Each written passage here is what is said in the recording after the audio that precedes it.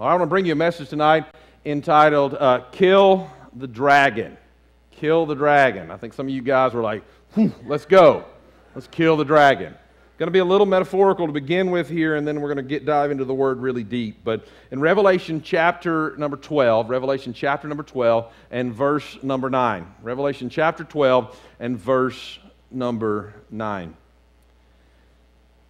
This great dragon, the ancient serpent. You can't tell me the Bible doesn't have the coolest stories in it. Come on, amen. This great dragon, the ancient serpent, called the devil or Satan. So it tells you who it is, okay? The one deceiving the whole world was thrown down to the earth with all of his angels. With all his angels, okay? So I'm going to bring you back into some more of this scripture in just a moment, but I want you to see this, that the enemy is referred to as a dragon. And I want you to understand that everyone in this place has to fight a three-headed type dragon. You're going to have to fight three different tendencies in your life. They've been fought by men and women since the beginning of time. You see, our ancient foe is described here in this passage, this great dragon. This great what? Dragon. He's described as a dragon. But Revelation 12:4 best describes his intentions for our lives. Just a few verses above, verse number 9, Revelation 12:4 says it this way. His tail swept away 1/3 of the stars in the sky, and he threw them to the earth. He stood in front of the woman, now this is prophetic, but he stood in front of the woman as she was about to give birth. Many people believe this can be Israel with the coming of the Messiah. Different figurative things that are happening here, but I want you just to catch what's being described. It said the dragon stood in front of the woman as she was about to give birth. As she was about to do what? Give birth. Ready to do what? Devour her baby. Watch this. As soon... My goodness, I just felt the preach hit me all of a sudden right there. As soon as her baby was born. See, this dragon is positioning itself in this, we could talk about this in a few different ways of prophecy. It depends on what ways you read prophecy and all those things. But I want you to bring it into reality of your life right now. This ancient foe, Satan, is a dragon. And the dragon sets himself up in front of anyone who's trying to have something God-inspired birthed out of them. Are you with me? My goodness, I feel the Holy Spirit. I'm telling. Because what happens is you come into this house in this kind of atmosphere, in the anointing of God, you come to an altar and God bursts something inside of you, and the very first thing that happens is the devil sets up waiting for that to begin to manifest in your life. Are you with me? Because he wants to devour the good work that God started inside of you. Oh, no, Pastor, that would never happen. No, how many of you have ever left worshiping God and thought about where you're going to eat on the way home? My favorite thing to tell Christina on Sunday is, I don't care where it is as long as I don't have to stand up anymore. Take me somewhere I can sit down. I've been standing since about 7:45 this morning. I want to sit down. But what happens is, God puts something inside of you. You get a word from God. Am I making sense to anybody? You get a word from God. I've got a whole lot of sermon here, but I still feel the anointing right here for a moment. You get a word from God, and something, you begin to believe, I can be better. You begin to believe, I can walk free. You begin to believe, and let me tell you, the first thing you need to do is begin to believe. But the enemy immediately is going to come, and he's going to set up, and he's just waiting for you to begin to speak that. He's waiting for you to begin to live that. He's waiting for you to begin to try to walk in that freedom, because when you try to walk in that freedom, the thing he wants to do is cause a chaos in your world, a struggle in your family, a struggle in your life, and it'll cause you to want to go back and to kill that thing that God's birthed inside of you. Now, some of you know exactly what I'm talking about because you've been living there. You want to do better.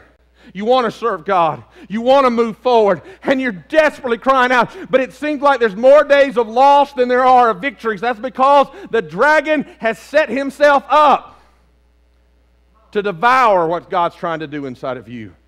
Can I tell you, I've got a lot of sermon here, but I need to go ahead and tell you, the enemy may be setting himself up to devour what God's doing inside of you, but remember, greater is He that is in you than he that's in the world. Because when God puts it in you, God can finish the work. You just have to stay with God. You see, the enemy wants to stand in front of every good thing being birthed into your life, and he wants to devour it. You bear the image of God, and thus were born with a target on your back. The enemy is defeated for those who have the greater one in their lives, but that does not mean we should ignore his tactics. I'm going to teach you about this three-headed enemy, this three-headed dragon you have to deal with. The first way that you're going to have to deal with the enemy that tries to steal what God's birthed, my goodness, I feel the Holy Spirit, is birthing in you, is you're going to have to deal with the dragon of doubt. The dragon of doubt. You see, the enemy breathes fire, but we have the shield of faith. You see, we don't live by logic, we live by faith. Let me say that again. We don't live by logic, we live by faith. You see, a logic tells you don't keep going back to the barrel because it was empty yesterday, but logic sent the widow back to the barrel. Faith sent her back every day because there was always a little bit more and a little bit more to sustain her family. Logic would have told the woman you could only pour this much oil out of this little jar and it'll never fill any of those pots, but faith made her keep pouring until the miracle came. Are you with me? The enemy cannot quench you with the fire that he sends when there's faith in your life. So he has to come and attack you and begin to get you to stop believing God for what's been declared over you. But Pastor, what's been declared? I'll tell you what's been declared over you. That he that the Son sets free is free indeed. That you are more than a conqueror through Christ Jesus. That you are a blood-bought child of the living God and you are not who you used to be. You are a new creation in Christ. Am I making sense? That's been declared over you. But the devil wants to show up and make you start doubting that. No, that's talking about somebody else. Or no, that could never happen in my life. Or look at who I am. My reality's not matching up with what I believe. Don't you understand? If it matches up with what you see, it's not faith. Faith is what you can't see. And you're going to have to start seeing yourself well and seeing yourself. And I appreciate only one of you's really helping me preach tonight, because if you really help me, we might have church here tonight. Sorry I feel Jesus tonight. I'm not sorry I feel Jesus. I'm just sorry I look crazy up here. But you try to do it. You see, you're going to have to stop playing the victim, and you're going to have to start being a conqueror. We defeat this dragon by not believing his lies. We must make sure the voice of the Holy Spirit is the loudest in our lives. See, this enemy's first trick is planting seeds of doubt. The dragon started it all the way back in the garden. Genesis chapter 3, I want you to see this. Genesis chapter 3, verse number 1. Then the serpent was the shrewdest. Was the what? Shrewdest of all the wild animals the Lord God had made. And one day he asked the woman, watch this, did God really say you must not eat from the fruit, watch this, from any of the trees in the garden? Did God really say that? My goodness, I'm trying to stick to my notes, but did God really say if you confess your sins, He'll be faithful to forgive you of your sins? Let me just tell you, yes, He did. Did anything really happen to you when you went to an altar? Did it? Oh, y'all got faith. Come on now, amen. And the devil shows up. And he starts trying to sow doubt in your life. I'm just going to deal with these two groups for a while. He'll start telling, do you really think you'll survive outside of this environment? He starts putting doubt in your mind, because if he can get you to doubt, he can begin to stop your faith. And if he can stop your faith, he can back you up and he can devour what God's trying to birth. Don't you understand? God's called you to freedom. He's called you to deliverance. You see, you got to understand, if you believe the lie of the devil, you're calling God a liar. One of them's lying. And the Scripture says God's not a man that he should lie. And he doesn't change in his ways. Come on now, amen. He's constant and he's secure. And my goodness, I feel the Holy Spirit. Would you just give God a praise in this place for just a moment?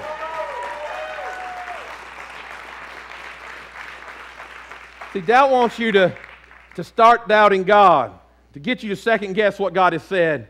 The enemy is a liar, but usually his lies, I want you to watch this, are half-truths. How many of you have ever had to deal with some half-truths? Did you break that? Well, now the question is, did you do it? Well, and they come up with some creative way. I don't want to help anybody come up with a half-truth, so I'm going to stop there.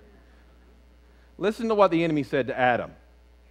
Listen, I want you to get this. He exaggerates the restrictions. Watch this. He said, is it true that God won't let you eat from what you want? You see, I want you to catch this. He made his paradise sound like a prison. Go back to Genesis 3:1 there. Jake, take it back there for a moment. Watch what it said. Did God really say that you must not eat the fruit from what?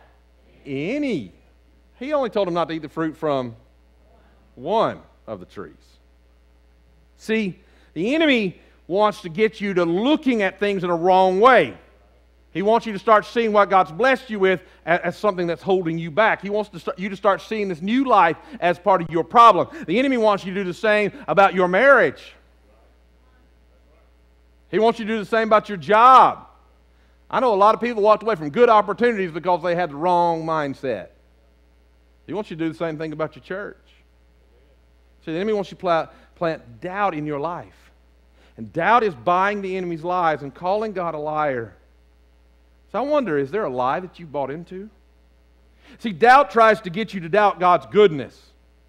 If we doubt His goodness, then we doubt His love, we doubt His power, and we doubt His grace because we say, well, I just don't know if God will do that for me. No, God's good. He has everything for your life that is planned for good.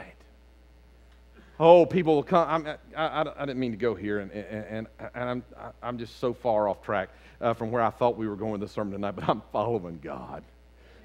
I get so tired of people when something bad happens in your life, they go, well, it was just God's will. No, it wasn't. That's the devil. You get mad at God when you ought to be shaking your fist at the devil who caused the problem in the first place.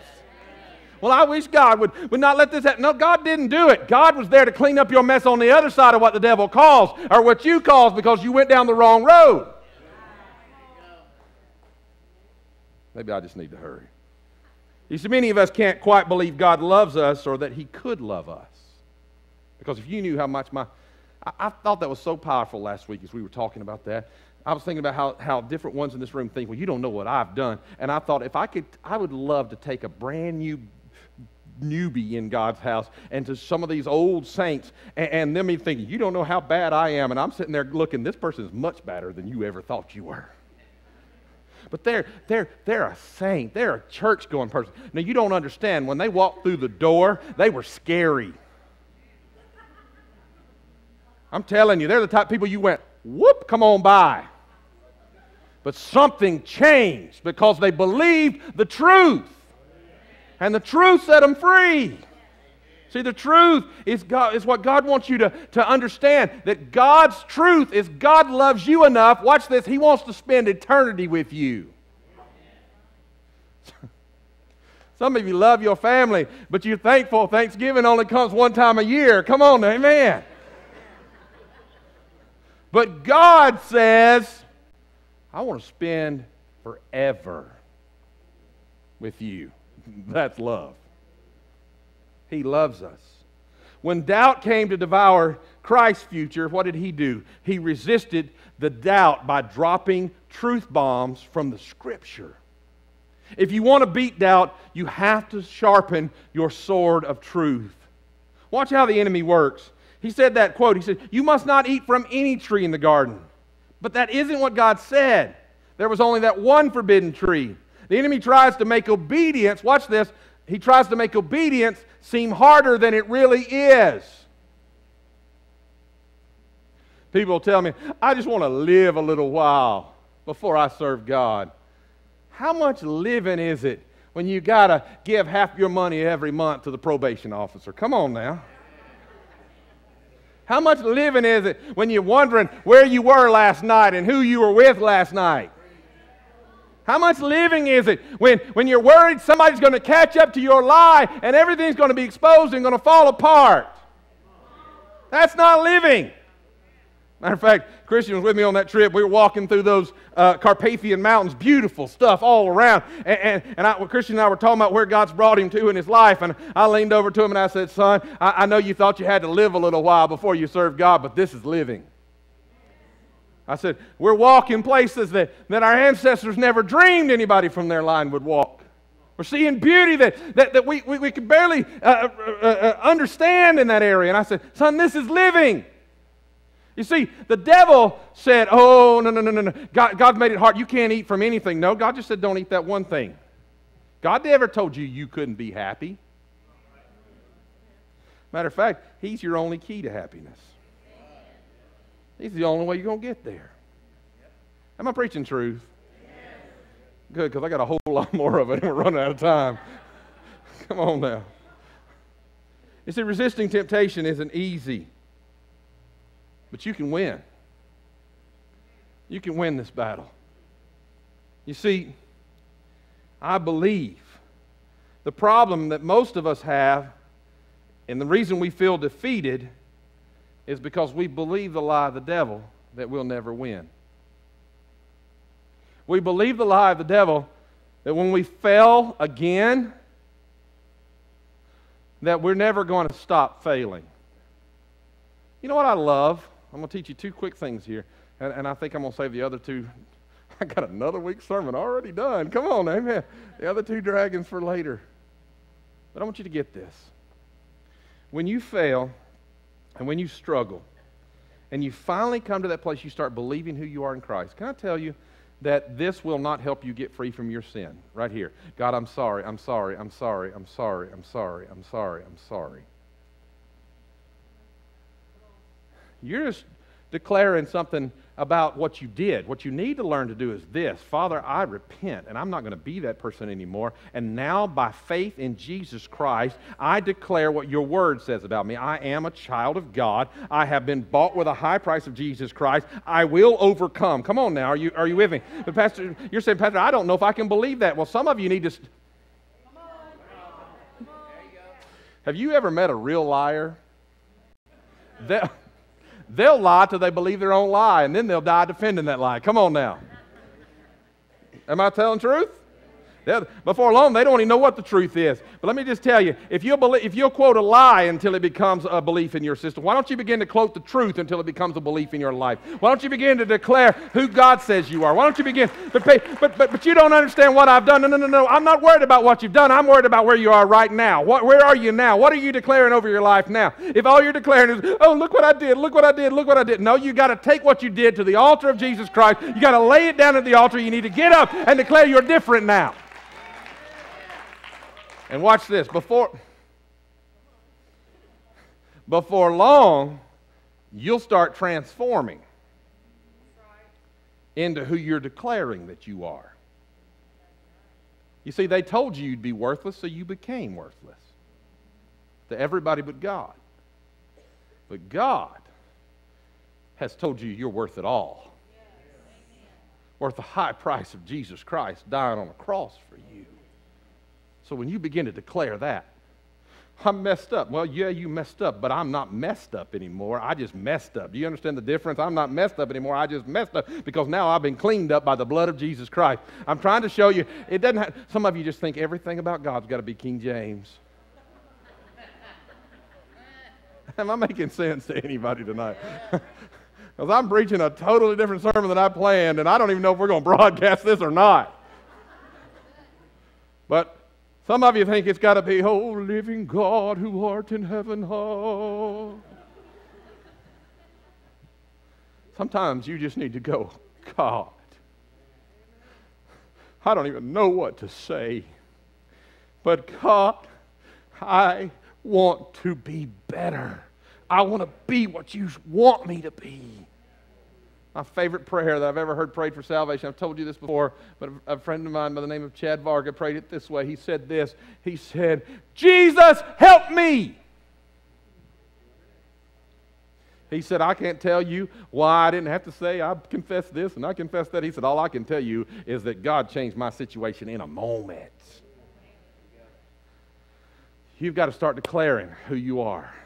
And the other thing is this. Watch this. As you begin to walk in who you are becoming, watch this. You're going to find out that what used to stop you every day in defeat, before long, you're going to go, wow, it's been a while. I hadn't done that in a while. Can I tell you what that comment is? Are you ready for this? This is noteworthy. That is a warning light that you need to hear screaming. Because the moment you say, whoop, I got that beat, can I tell you, his big ugly brother's going to show up and beat the tar out of you. Can we say that in Dawsonville? Can we say it like that? His big ugly brother's going to come around the corner and say, you thought you had my little brother beat, now you got to deal with me. And you know what? I've learned it time and time again in my life. At that moment, I have a decision. I'll either fall back or I'll stand up. And it might be a battle. I went out on a fishing boat one time. My dad loves to tell this story. I don't know why we went out on a fishing boat, but this fishing boat we went out on to catch some fish with some of the men of this church. We had paid good money for this boat, and they said the seas might get a little rough. They did not tell us it was going to be the start of a hurricane. I want you to know, I turned as green as some of your shirts.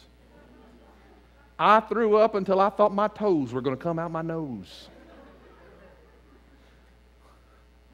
I held on to the boat so I could relieve myself over the boat as it was trying to wash me out. I'm bruised, I'm bloody. Come on now.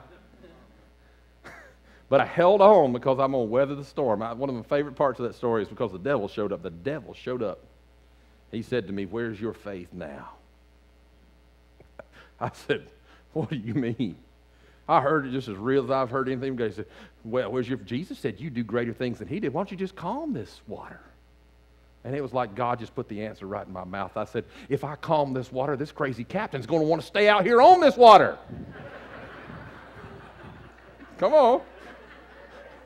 So I'm going back to shore, and I prayed a prayer that day. I said, God, if you will deliver me, I will never go deep sea fishing again in my life.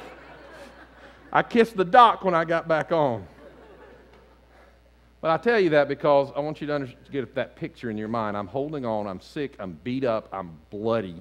I just want to die. Literally. I was praying more, Jesus, take me home right at that moment than ever before in my life. It was awful. Sometimes when you fight that next level, it's going to hurt. But if you just hold on, you're going to come through. Calm land is just ahead. But you've got to make up your mind that the God who delivered you from the little brothers can deliver you from the big brother. And because he not only can deliver you from that, he's going to deliver you from the next struggle and the next struggle. And can I tell you, there's always going to be a battle, because where there's not a battle, you can't ever walk in victory. See, you weren't called to be pacifists. You were called to be conquerors. And you can't conquer if you don't have something to conquer. But if you'll kill that thought of doubt and realize, all right, first off, I'm going to believe God. I'm going to close with this. Secondly, I'm not going to look at it in the wrong way. I'm going to get God's mind on this. The devil was like, you can't do anything you want to do in this garden. No, you just can't eat of that one thing.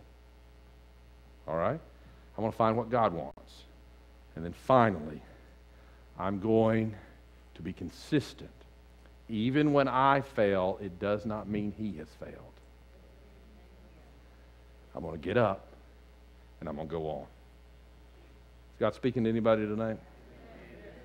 See, somebody came here, and you've been failing more than you've been winning. But God sent you here for freedom tonight. God sent you here for deliverance tonight. Why don't you go talk to that guy right over there? He'll help you pray over it right over there. Well, you're going to have to talk to him first right over there if you would, okay? All right, well, guys, would you help him tonight? And so they're going to help you pray for just a minute. And well, we have a little order in our house here, and you're going to have to talk with them first, okay? All right. Why don't you stand with me in this place? You see, God's trying to speak to your hearts tonight. And God wants you to hear what He is saying to you. I want you to bow your heads if you would in this place. And God is speaking to somebody who's failed. God's speaking to somebody who's struggled. God's speaking to somebody who's failed more than you have won lately. And we're not going to let anything distract from what God's Spirit's been doing in this place. And if your head's bowed and your eyes are closed, I want you to listen to me carefully. How many of you would say with me, I failed more than I've won, but I want to win? Can I see your hand if that's you? Wow. The majority of the people in this room, put those down. Living God, right now, you see every need. Every person. Can I tell you, I don't know who you are, but maybe you struggled with coming here tonight. Maybe you struggled with being, your day changed or whatever. I don't know what it is, but God brought you into this place to hear this word. That He's not through with you yet. You just need to start believing that He's moving you forward.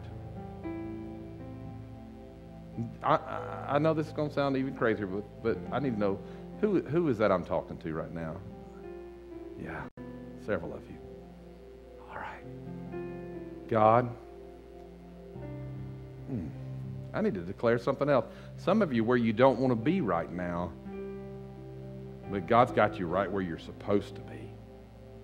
So He can do in you what you need to have done so you can go and become what He's called you to be. Father, I thank You for Your presence. I thank You for Your Spirit. And we're going to pray for one other thing before I pray the final prayer. With everybody praying. If you're here tonight and you say, Pastor Don, I've never really believed that God could love me because I don't love me. I don't really love who I am, and I never really believed that God could love me. But tonight I want to know the love of God. I want to know the presence of God. If that's you, if I've not embarrassed anybody else that's raised their hand, and I'm not going to embarrass you.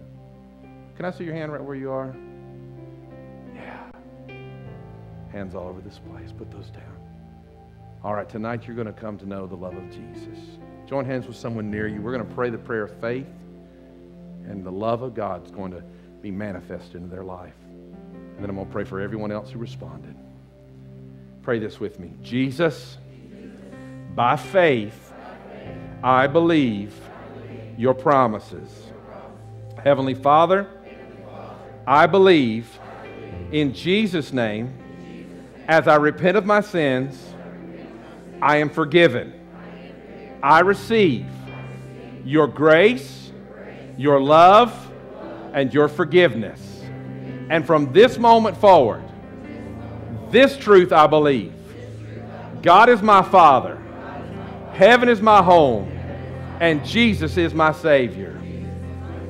Heavenly Father, now as they prayed this prayer, I thank You that Your word declares by faith that they're being sealed by the Holy Spirit. That a change is happening in them that is not natural but is spiritual. That it's not earthly but it's heavenly. And Lord, my goodness, I just feel God tonight. The doubt that just showed up to somebody who just prayed that prayer, that's the devil.